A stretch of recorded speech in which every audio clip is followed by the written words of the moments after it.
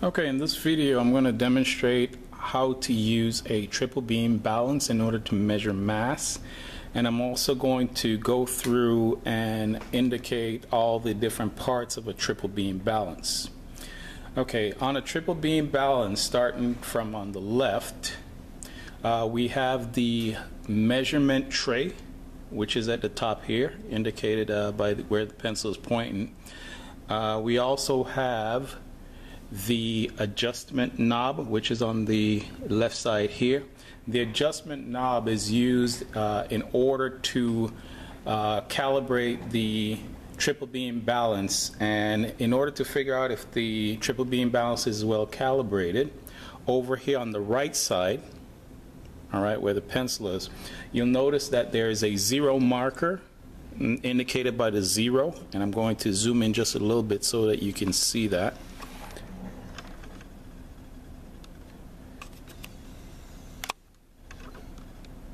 There's a zero marker over here on the right side, and also there's a pointer. When the pointer points at approximately where the zero marker is, that means that the triple beam balance is calibrated.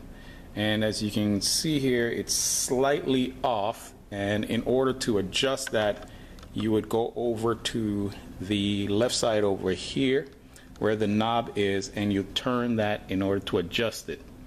Alright, so I'm going to go ahead and adjust it just a little bit. Let's see if we can get this to balance out here. Okay, that appears to have made it worse, so I'm going to turn it in the opposite direction, the adjustment knob, and we're just going to wait for that to settle down a little bit here. Alright, we do it a little bit more.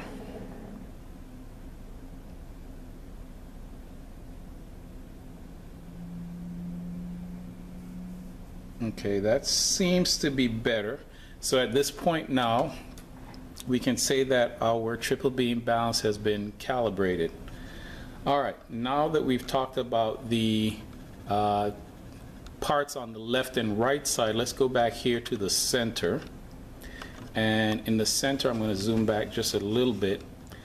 We have three what are called riders here in the back. We have one rider that has a scale that adjusts by grams. We have with a max between 0 and 10 grams here in the front. We have one rider in the back here that adjusts from 0 to 500 grams, and then we have one in the back that adjusts from 0 to 100 grams. So there are three riders, and those three riders are sitting on three different beams, okay? And the beams are these scales on the back here, and since there are three beams, we call this a triple beam balance. Alright, so let's say you are tasked with finding the mass of, let's say, this block right here.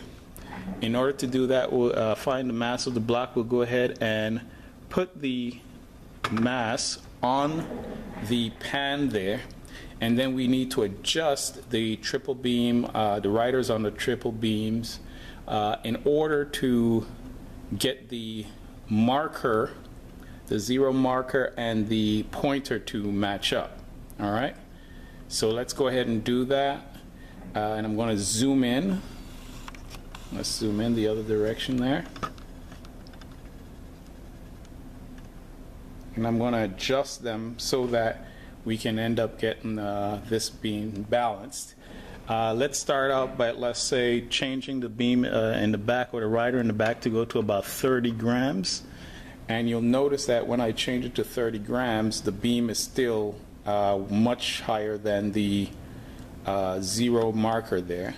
So we'll go ahead and adjust this now to, let's say, 70 grams.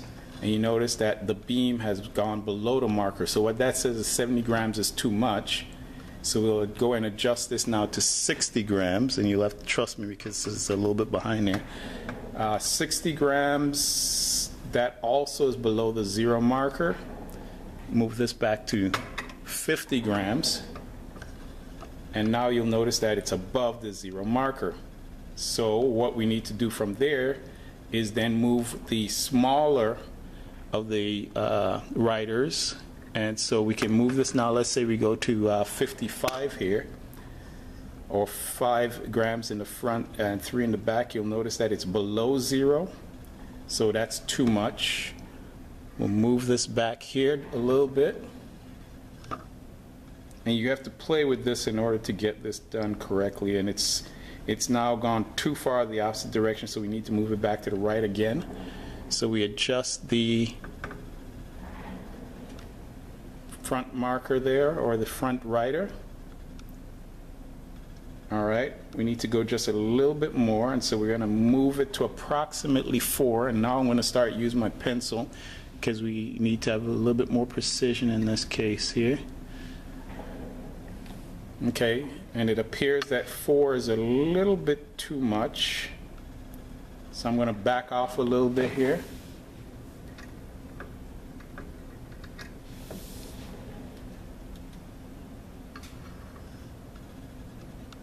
Okay, and we're just about there. We need to back it up just a little bit more. And I'm going to zoom in just a little bit more so we can get a closer look at that. So I'm going to back it off just a little bit.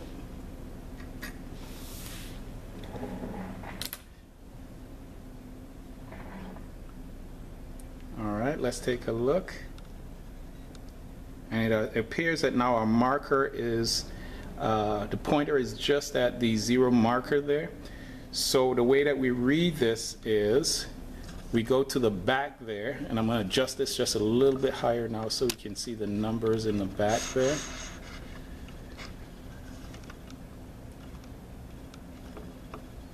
Zoom in just a little bit. Okay, so now you can see that we have the back marker on 50 grams, and so we add the values together, so that's now 53, and that's because we have the 3 in the front there.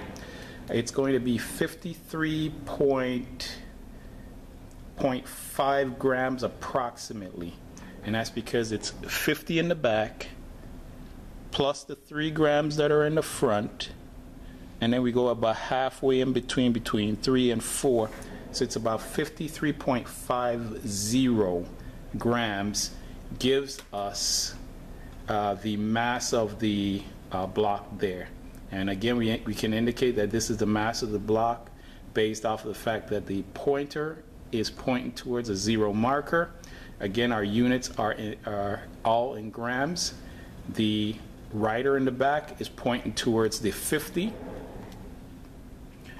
And we add that number to the rider in the front. The rider in the front points past 3, so that's 53 point something, because we're halfway between 4 and 5, indicated by this straight solid line in there. That gives us 53.5, and because it seems to be exactly on that, we call that 53.50. All right, so that's how you would measure grams using a triple beam balance, and that and we also talked about all the different parts of a triple beam balance.